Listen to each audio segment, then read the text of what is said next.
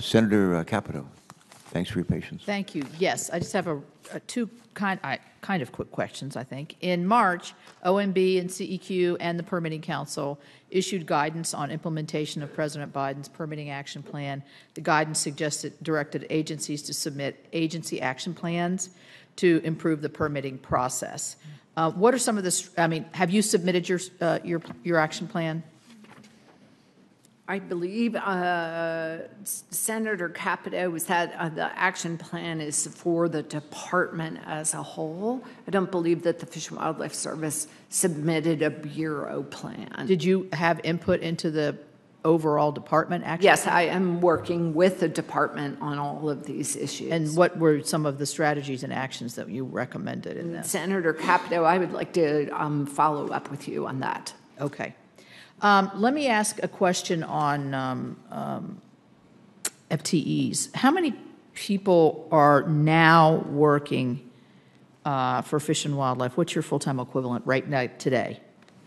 It's over 9,000, Senator. I don't have the exact number. I don't know. You're only budgeted for 8,500, so okay. You already have 500 more than your... seasonals, so 8,500. I believe you have the more accurate number before you today. Okay, and you're asking for an additional 817 in the resource management portion, which is, I assume, the Section 7 and all of that. Okay. The reason I'm asking the question is it came out in our meeting when you came to West Virginia, and I don't know that it's just our state, that there were FTEs that were left unfilled in the office, that there could have been more people working there.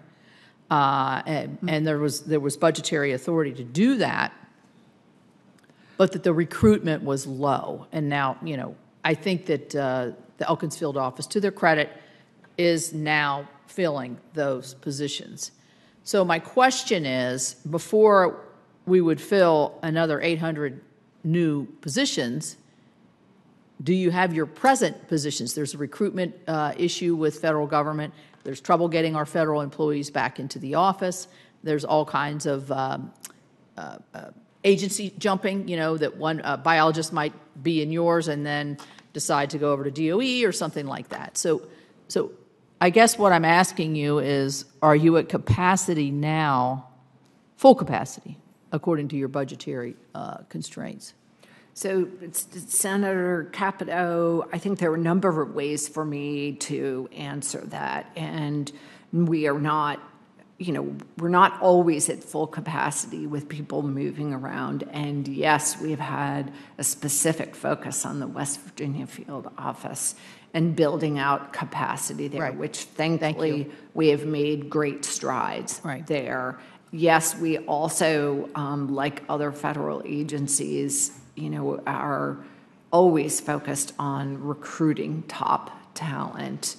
And I would argue that the Fish and Wildlife Service, our employees have been hard at work throughout the pandemic.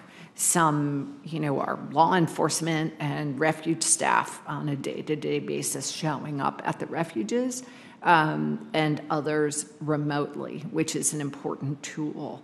So we, at times, though, also have vacancies without the funding to fill them. So part of our request is to be able to fill these positions. For example, in the refuge system, we haven't had the budget to be able to do so.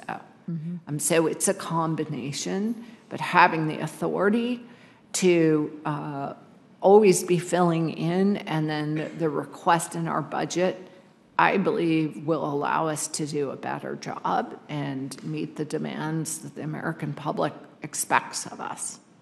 So in your wildlife refuge fund, I'm not exactly sure if this is out of yours or if this is something that we extrapolated from your budget.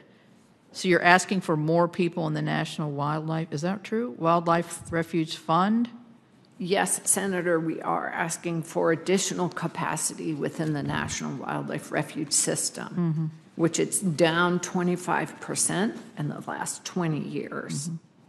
Well, as you know, our Canaan Valley, as we're going to go to together at some point in our future, yes, I hope is so. A very beautiful spot, and obviously visited quite frequently. and has some of the best species, both animal species, but also plant species in the world, I think. So thank you very much. Thanks again for your responsiveness. I appreciate the time you spent with us today. Thank you. Thank you, Senator.